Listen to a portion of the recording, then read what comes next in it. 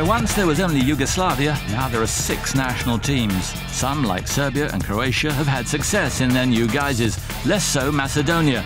But they've still produced some impressive young talent. Among the most eye-catching is 22-year-old midfielder Stefan Spirovski. My first steps in the game were taken with FC Pellister of Bitola. I started training with them when I was only 7 years old, and I started playing professionally in the first team when I was 16. That's how old I was when I first signed a professional contract with FC Pellister. In January 2010, I signed a contract with the Serbian club Borac from Čačak. I've played there for 3 seasons in all. But right now, I'm back on loan with FC Rabotnički. Being in Serbia was a great experience for me. I learnt a great deal in my time playing there. I hope that when I return to Borac Čačak in 6 months' time, I'll be back playing regularly with the first team again.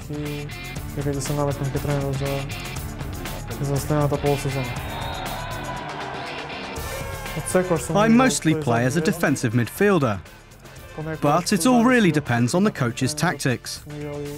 I've also played as an offensive midfielder in some games. I think that I'm very good in the defensive position, and I'm sure the coaches are satisfied with what I do on the pitch. I think the defensive midfielder position is the best for me. Spirovski comes from Bitola, a quaint old town in the southwest of the country. He's been a mainstay of Macedonia's under-21s and has now made the breakthrough to the seniors. After his time in Serbia, he's now back in the Macedonian capital. So what does the city of Skopje have to offer the young footballer about town? I hang out with my friends here in Skopje. We go to the movies a lot. We just hang out, I suppose. And we also talk a lot about football. We discuss things on the internet as well. But I don't have a lot of spare time. I train a great deal. That's pretty much it.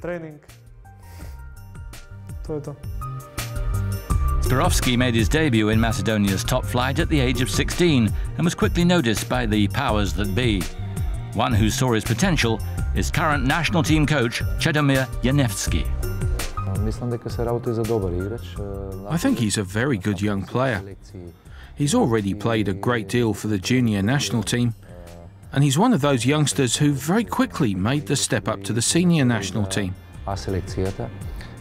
He's already played 3 or 4 games for that squad. It had been planned that he would play in the games against Scotland and Croatia.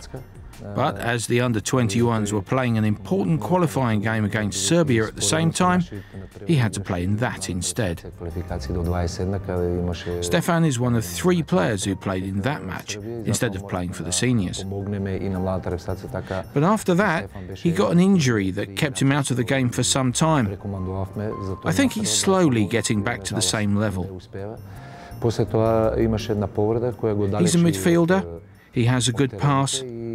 He can also read the game extremely well, and that's something that was very obvious from a young age. The other important thing about him is that he is an extremely disciplined individual. There are a couple of things he might improve: the tempo of his play, and perhaps his reading of one-on-one situations. And I think there's room for him to build his physique up as well. Spirovski spent 3 good seasons at Borac, though they were relegated last year. His combative style also led to a few injuries, so the loan to Rabotnički should help him get back into shape. Stefan is a terrific football player.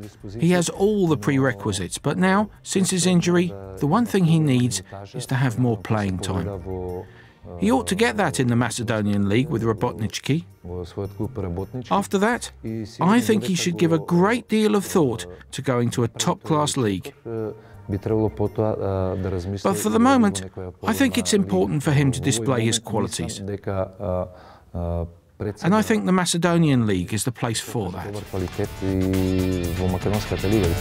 Spirovski also has international ambitions. Macedonia recently beat Denmark, and while getting to Brazil might be asking too much, if other parts of former Yugoslavia can punch above their weight, then why can't Macedonia? I think this generation has a lot of quality and can do very well. And I hope that if we don't end up qualifying for the 2014 World Cup in Brazil, that we can at least qualify for the European Championship in 2016. I think we have the chance to do that.